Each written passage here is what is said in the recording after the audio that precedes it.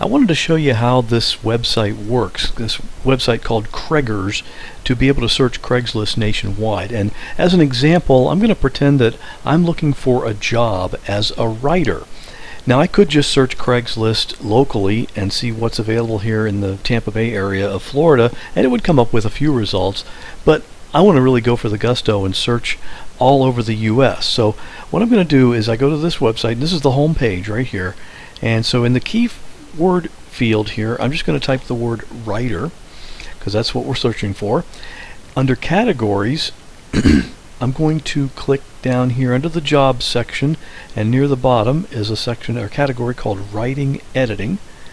And then for location, click that drop down, and you can see I could choose any one of these individual cities, or I can choose a whole state just by clicking on the name of the state, or what I'm going to do is click on United States. So that's going to search the whole country. Then I click search. And what comes up here is on the left column you can see that this is my search. I could revise my search right here, change the keyword or category or location and search again. And there's there's other categories here you can use for filters.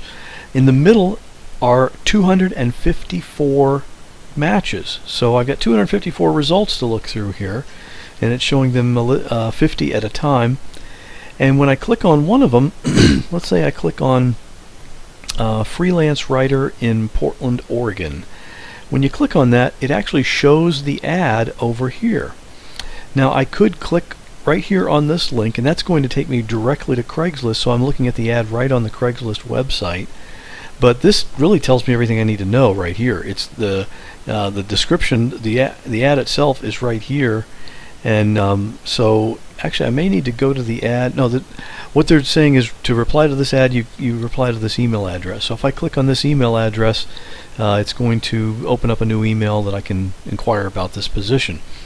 Now one more thing you can do as you're looking through these, see this little star right here?